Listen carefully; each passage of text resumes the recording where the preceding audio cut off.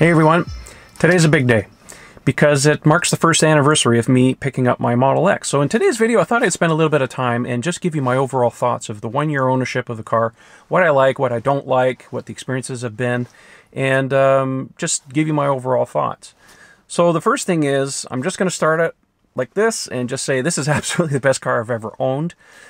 It hasn't been without its issues, and most of those issues have been really at the beginning of the ownership. You know, just like any other car, there's no such thing as a perfect car. I had a few little issues. The biggest issue that I really had with the car was this passenger side door. First thing that I had was that the inner seal, now of course the door has two seals, one on the body, one on the door. So the one on the door, the bottom part came unstuck, so Tesla just, replaced that, so that wasn't an issue. I did have another problem with the window. When I first got the car last year, was just before we had a really, really bad cold snap. I've talked about this before, but this window at one point failed to actually go back up. It came back down at one point and it wouldn't come back up. Apparently Tesla had a bad rash of, I don't know, window motors or something like that, so they replaced that on warranty, and ever since then, haven't had any more issues. The only other issue I had, and I know some people have been asking quite a bit about the Falcon Wing doors. Now, the Falcon Wing doors, as far as I'm concerned, they work really great. I don't have any issues with them, other than, a little bit flashy and stuff like that, so you got to be careful about where you are. Those of you who own a Model X, there are times when you go out in public and stuff, and maybe a little weary of opening them because, they get some attention. It's great for car shows, mind you. But other than that, it's like, well, there's so many of them around here, it's not that big of a deal, so I don't worry about that too much. But as far as function is concerned, they've never let me down. Don't have any issues. I did have one small issue, though, and because of a very slight misalignment on this Falcon Wing door, I was getting a little bit of premature paint wear on the inside door jamb, and I think it was because the weather stripping was off or something like that. So anyways, Tesla just fixed that. Never been a problem ever since. The drivetrain on this car is absolutely stellar. I've never had any issues, especially in the cold winter months. It's great because I can preheat the car. I've had other people and neighbors, of course, with gas cars when it gets supremely cold outside, they have trouble starting their cars. This car's never let me down. It's always been great that way. Let's see here. What else have I done? Lots and, well, a fair amount of road trips. I mean, I have 34,968 kilometers. I don't know what that is in miles, but I put it down here for you guys. And like I said, it's been absolutely trouble-free. I've done quite a few road trips, all on the Supercharger network for the large part. Thank you, Tesla, for that. It's been absolutely wonderful. I did a road trip this past summer. If you watched a previous video, I went out to Vermont. And even though it's off the beaten path a little bit, there are plenty of level 2 chargers if you absolutely need that. In our case, at our destination where we stayed at a ski resort, there were plenty of level 2 chargers, so that was never an issue. It's getting better and better all the time now. We've seen a lot of growth in the Supercharger network where I live here in the Greater Toronto area. When I first got the car, going to my dad's place was a little iffy because we were really waiting for one more Supercharger to open. Since then, we've had like 3 others open, so it's never been an issue. As far as range is concerned, I know a lot of people are asking about this. Now, just so you know, my configuration is a 75D, and I paid for the pearl white paint. I paid a little extra for the white seats, which I really like, and I got the 6-seat option, which in my opinion, is the nicest configuration, but it's not the most flexible. So if you want to carry things, if cargo is really important to you, you're better off with the 7 or the 5-seat configuration because these 2 seats here don't fold down. So it's great as a people mover in this configuration, but if you're going to move things, look at the other 2 configurations. They're better value as far as that's concerned. Oh, I did get an enhanced autopilot, which I use only on the highways, which is great, and I've seen lots of improvements over that, so we're looking forward to some of the other stuff that's going on. But I want to talk about range because a lot of you are asking about that. Now, ostensibly, this car has about the same size battery pack as a long-range Model 3. We know the Model 3, the EPA is rating it at 80.5 kilowatt hours. This is 75. Usable maybe about 70. So, in summer months, it's great. I get 350-ish kilometers in the winter months because things are cold. And this is a heavier car than a Model 3, of course. It's a brick aerodynamically compared. I mean, it's very sleek. But, it is an SUV. So in the winter months, I'm seeing 275, 280, somewhere in there. perfectly adequate for daily driving. On longer road trips, well, you make an extra charging stop. It's not the end of the world.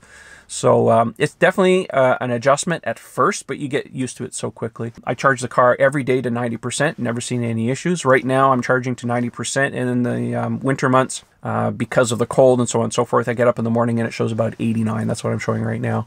So I don't know if it's battery degradation or whatever, but hey, it's still great. By the way, I always operate in the battery mode, not range mode. It shows me percentage. I find, for me, my personal opinion here, that I don't suffer for any range anxiety. I just know when I hit about 20%, it's time to look for a charger. Otherwise, I really don't worry about the range on the car. Like I said, for daily driving, it's never an issue. Stuff I don't like. Not crazy about the black gloss wood interior on this car. They call it ash or something. I forget what they call it. I didn't have a choice. I ordered this car. It was inventory. It was on its way to Chicago, to Toronto from Chicago. And at the time, I needed to buy the car. Personally, if I had the option at the time to custom order the car because of timing, I would have sprung for a little extra and got the carbon fiber decor. But at the end of the day, I just kind of live with it. It's great. It hasn't scratched or anything like that because normally I don't touch the dash. A lot of you know my thoughts on the gloss interior on the Model 3. I don't like it. It needs to change. I mean, Tesla seems to have this fetish with gloss. They tried it on the Model X originally and the Model S on the back of the seats. They've since switched to more of a soft finish rather than the gloss. So, personal opinion, of course, I think the gloss finish on the Model 3 will change eventually. I did buy some vinyl, some very special vinyl that I couldn't find anywhere locally. I had to source it out of the US. When I get a heated garage or somewhere that I can, or I might even wait till the spring and stuff, I'm going to try and do a vinyl wrap and cover up the gloss on this, just to change it up a little bit. I'm used to it now. Doesn't bother me all that much. It's not my first choice, as like I said, but I got something that'll change it up a little bit, and when it gets a little warmer, I'll be able to tackle that. Other than that, let me see here. What else do I don't like? Oh, these visors. And of course, you can't see them here. They're not the best. I find that because they're magnetically held on, and you can't see it here, I'll show you a little clip here in the video in a second. Don't catch them just right when you're driving down the road. They will rattle a little bit. So I've since found a way to get them in there really good. Other than that, not much I really don't like about the car. It's been really great. Fit and finish on this one was really good. I know fit and finish for some people seems to be hit or miss. This one's been really great. The only time I've ever had an issue was a little bit of a slight gap here on this A-pillar cover on the passenger side, and Tesla just came back and readjusted that. It's not a problem.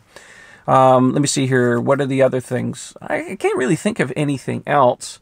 My personal opinion, though, is the best feature of the car is this windshield. I mean, if you've never been in a Model X, this windshield is incredible. You know, a lot of people, I've shown this car a lot of times. You know, I take passengers for rides and stuff, and I don't know what it is. It's kind of funny. People get in the car, and unless sometimes you point it out, they don't see the windshield. I don't know if it's the tinting or something like that, but the moment you point it out, people's eyes just bug out of their heads. They've never seen anything like it. So anyways, it makes a good impression.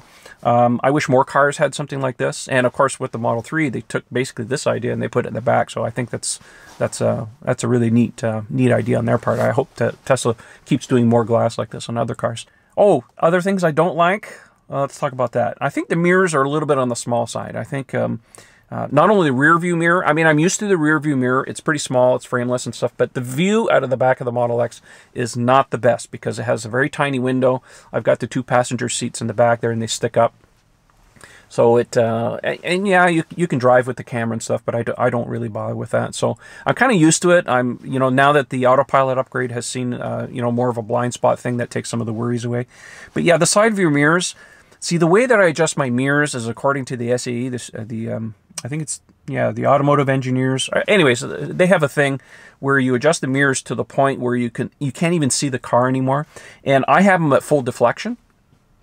And I wish they went out maybe another ½ inch. It really needs, you know, I don't know what it is about the design and stuff like that. I mean, they're good mirrors, but I just think they're a little bit on the small side. Again, everything is a compromise. In electric cars, you can't have all these things hanging off the outside of the car because it affects aerodynamics. So, you know, Tesla always shows prototypes, of course, that don't have any mirrors. Of course, they can't get rid of the mirrors yet because legislation won't let them. As soon as legislation allows them to get rid of mirrors, you can bet that Tesla will be the first guys to take them off. The Model X has a really big front trunk. I really don't use it all that much. There's times when we go on vacation or something like that, I'll put a cooler in there. Any food that needs to stay cool or something like that goes in there. But otherwise, I really don't use it all that much. I do keep quite a bit of stuff in the bottom well in the back. So I got a CHAdeMO adapter in there. I've got my floor mats. I have an extra floor mat that when I put the seats down in the back, it lays down flat. So I always keep that with me because, you know me, I don't like a dirty car, so I always make sure that I keep that in there. Moving things in cargo, well, because like I said, because these seats don't fold down flat, it can be a bit of a challenge if you need to move things. Like my wife and I back in the spring bought a used bed frame that we needed for one of our spare rooms and stuff, and thank God it was an IKEA one because we were able to take it apart and stuff it in the back of the car, so that fit. But you know, that is the one and only time I wish I was like, oh, I wish the seats you know, kind of folded down. Other than that, it's not really been that much of an issue. Let's see here, what else? Operational costs. I mean, I bought a side of winter tires for the car, but other than that, there's no oil changes. There's never been any maintenance. Haven't changed windshield wipers. No oil. No, like, none of that stuff. Charging costs, because I'm on a special plan where I live with my power company, they have a special plan where I get a rebate every billing cycle. Because they have a super reduced rate at, now the raw cost is 2 cents per kilowatt hour between midnight and 6 a.m. I mean, there's delivery fees over and above that. But at the end of the day, the cost of operating this car is about $25 in electricity. For me, that's huge savings because with my Lincoln before, I was spending, well, at today's gas prices, well, they've come down a little bit. But, you know, easily $300 a month. So that's a lot of money. It's about, you know, it's a tenth of the cost to operate this car. Now, some of you are probably asking, what's going on with the Model 3? Aren't you getting a Model 3? Isn't the Model 3 Owners Club channel? Oh, why are you driving a Model X? Like, I get that all the time. We still have our reservation for our Model 3. This is my primary vehicle. This is what I needed to run my business and stuff because Model 3 is a little too small to move computer boxes. And anyways, I have my own reasons for that. So we still have our reservation. It's largely going to go to my wife if she chooses to replace her aging Volkswagen, which doesn't get driven all that much.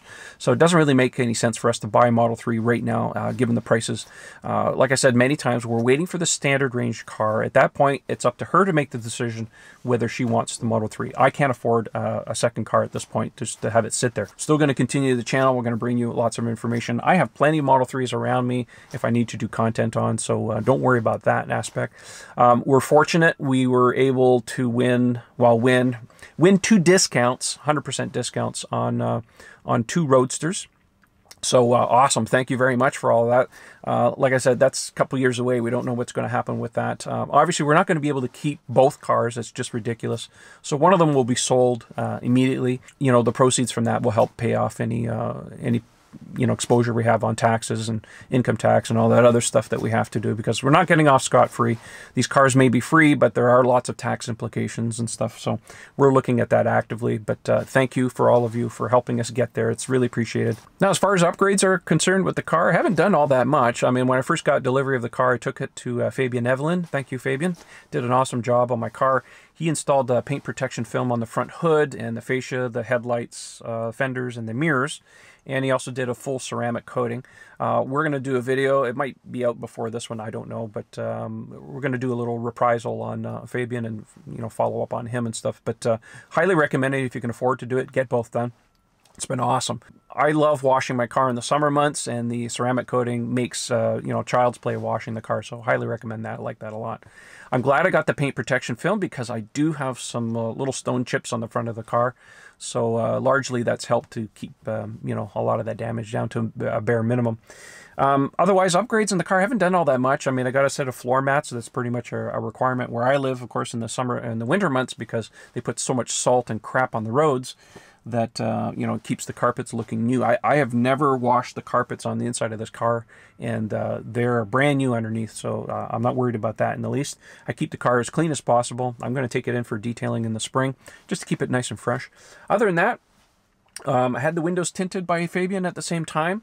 I put a dash cam in here. I have a 4K, what is that? Oh, that's the Blackview, the 950S or whatever they call it. Anyways, the 4K.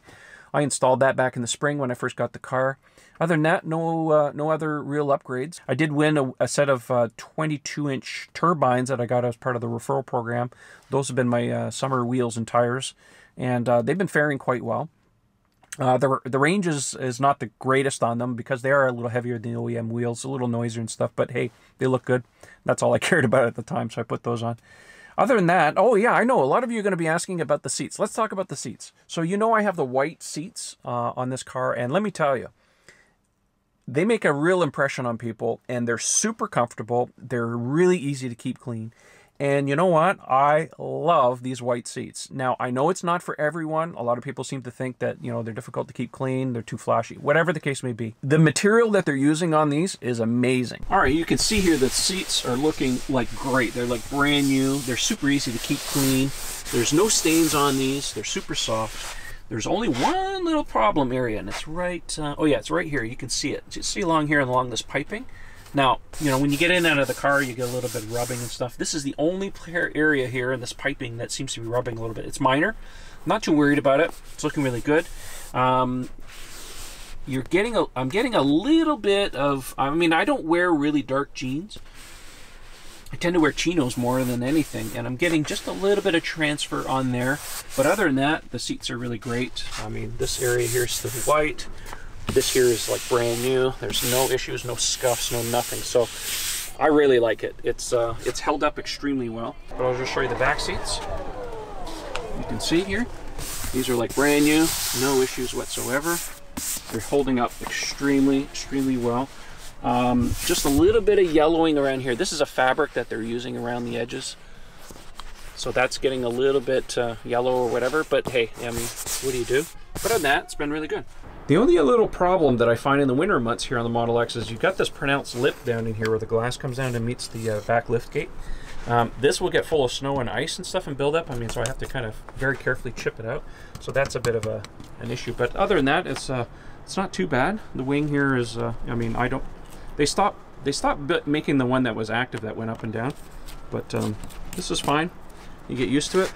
Kind of looks nice on the outside. Other than that, no issues with the charge port or anything like that. I mean, I'm in the habit of taking any snow or ice that kind of builds up before the door closes or after. So I just keep, you know, keep that clean. It's never really been an issue. Now, the one thing that I've discovered, and I can't believe that I've never seen this before. Let me just show you what I'm talking about here. When I open the door, there's this little thing right here. When I first got the car, I saw this and I thought, oh, it's some kind of sensor or something like that that determines when the door is closed. But you know what? The other day, and I can't get it to come out right now, but the other day what I discovered is when the door was, I mean, by the way, I've also coated all my seals with the silicone stuff, so it largely keeps the door from sticking. But the other day I came, and when I opened the door, it kind of stuck there and it didn't want to come out. And when I opened the door, I heard this noise. And guess what? There's actually an actuator in here. It's a little piston. It sticks out about this far. And I've only seen it twice. When the door is stuck on here, especially on the Model X, because you have no way of pulling the door open because everything is mechanized, that this little guy pushes, and it actually pushes the door open away from the seal. And then it just kind of, it retracts into the bodywork. So anyways, if you see this on a Model X, that's what it is. It's a little piston pusher that sticks out, and it pushes the door open. Well, there you go. Those are my thoughts on the Model X after 1 year of ownership. Like I said, really love the car. It's fantastic to drive. I look forward to driving it every single day. And it's held up extremely well. It's exceeded my expectations. I mean, I went in with an open mind thinking, you know, Tesla's a new manufacturer. They're going to have some issues. I mean, I had some small little teething issues, but Tesla service has always been excellent, and they really took care of things in a good amount of time and stuff. So no complaints there as far as I'm concerned. So anyways, that's it. And like I said, if you have any comments or thoughts or whatever, put them down in the doobly-doo below, and I'll try and answer them as best I can. Yeah, thanks for everybody. If you're new to the channel, thanks for watching, and don't forget to like, share, and subscribe. We'll catch you on the next one. Thanks for watching, guys. See you later.